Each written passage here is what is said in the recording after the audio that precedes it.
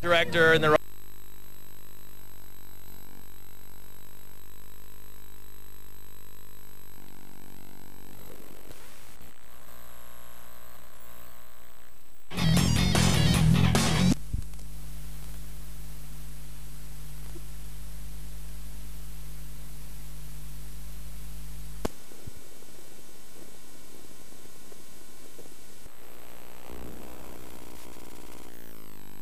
the movie. How do you keep track of all these storylines? The writers do.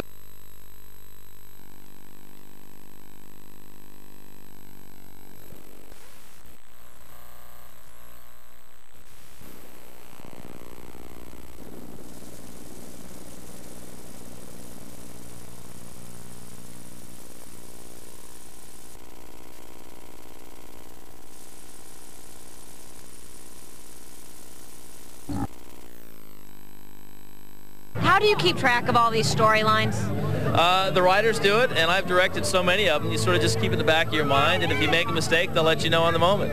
I'm sure they would. Yeah, oh yeah. Did the actors get confused because we know that you were filming the movie at the same time you were doing some of the episodes? Yeah. Now, the actors, that's got to be difficult for them. It is, but that's the job of the director and the writer and whatnot on the moment to remind them. Now, remember, 7 months ago when we shot the scene leading up to this, you were doing this, so you know, it's just keeping them tracked. So basically, you're like Phil Jackson coaching the Bulls. You know, you guys have all been here before. Yeah. You know how the other one works. Yeah. It must have just been, you know, that's got to take a lot of the pressure off you as a director. It is, and the shorthand between myself and the actors is very helpful and time-saving. But nonetheless, you're trying to aim high and put as high a watermark as you can on the project. I loved it. We saw it last week.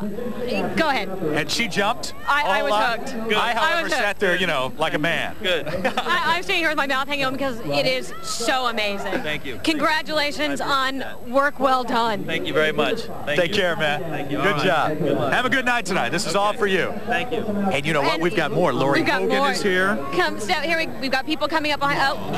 See, now, there's the Tinder embrace. a lot of socializing going on here tonight. And you don't see that at a lot of these premieres. You know, like sometimes people walk in, they do the work with the actors, or they do the work with the directors, and that's it forever. But tonight, a lot of these people have been working together for 5 or 6 years. There really is a family atmosphere. It sure is. Take it over to here. What's going on? Nicholas, how you doing? Come on up. Super. How's everyone Come doing on this up. evening? Great thing. It's pretty bizarre, isn't it? How does it feel to be here? I'm moist. I was going to pick overwhelming, but moist works. That describes. It's great. It's great to be here to support the whole team. Yeah. Describe the characters in the film that you guys are playing. Well, actually, to be completely honest, we're going to say this on live television. Neither of us are in the film. But I knew that. we're on the show. I'm in a coma. I like that. I like that. What's your motivation for playing in a coma? To get out of it. She's in a coma. I got one arm. Well, why not in the film? We're a very good couple. Well, you know, when Chris spoke to me about it not too long ago, he said the reason they didn't have the time to describe and get into the characters that had a long, extensive, kind of dark, interwoven past in the show.